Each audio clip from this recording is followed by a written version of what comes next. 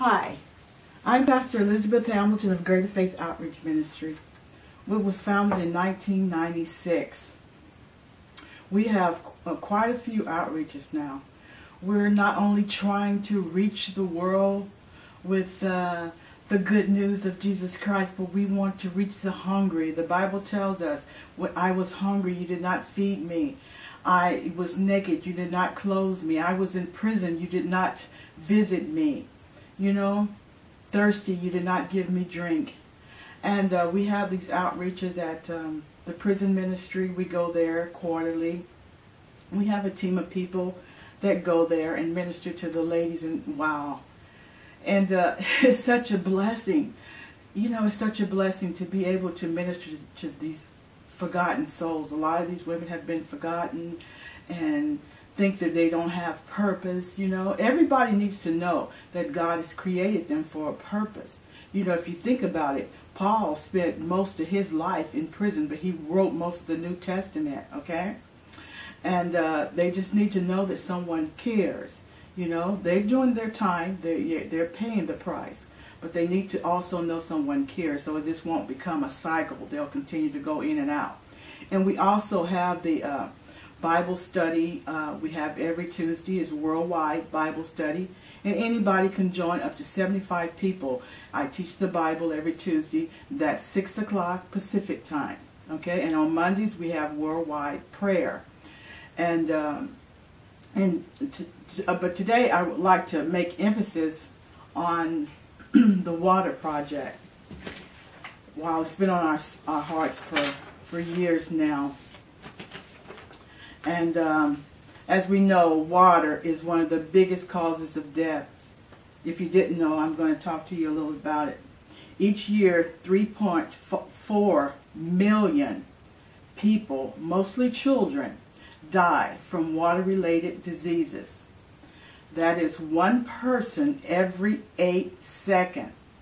One person every 8 seconds because of lack of water. 75% of all illness in children is caused by lack of clean water. Fewer than 5 is caused by waterborne diseases. No matter the country or the continent, water is the most precious gift that we can give. And even the Bible tells us, if you give a prophet a cup of water and a cup of water, give a cup of water to a prophet in a prophet's name, you receive a prophet's reward. You know? So we just want to be able to be a blessing to these many souls out there. And we have so many devices now that we can use without having electricity, because a lot of these people, they don't have, you know, electricity. And so we have filters that filter up to 1 million gallons of water. Wow.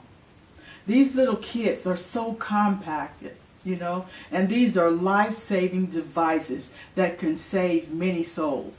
And and the good thing about it, it removes like 99% of most bacteria and diseases, you know, that's in the water, E. coli, and, you know, just so many different bacteria, salmonella, yeah, just different. It's a variety, it's a list of things that it removes from the water. Even the worst water, they use these filters and things in the disasters, you know, when the sewers lines break and the mixture with the water, you know, sewage, you know, it even filters that out, you know. And so I would like for you to team up with us. There's something for you to think about. Team up with us and come sponsors. You can help us in this. You can join up. We can join up together. Together we can defeat this horrible disease of not having water. This horrible plague of not having water. You know? These people don't have water. I mean, think about it. You know, when I wake up in the morning, I think about it all the time. When I wake up in the morning, I love to have a tall glass of water. Clean glass of water. I don't have to worry about that, you know. A clean glass. I know I can get up and have a clean glass of water before I start my day. If I want coffee, I can make coffee. You know, go take my shower. You know, I have water to shower with, you know, and cook my food. These people don't have that luxury of doing that. and we can help. I mean, we can't do everything. We can't fulfill all the needs of the world, but we can do a little. A little means a lot to God, and a little is going to mean a lot to these people. If we just team up together. A lot of time I hear people say, what can I do? Where do I start? Start with us. Team up with us. You're not giving to us so much. You're giving through us out into the world. Think about the many, many children that you can save, that you can help with this. So I want you to think about it. It's Greater Faith Outreach Ministry. You can go to our website, greaterfaithoutreach.com, www.greaterfaithoutreach.com, or you can reach us at 253-324-7902.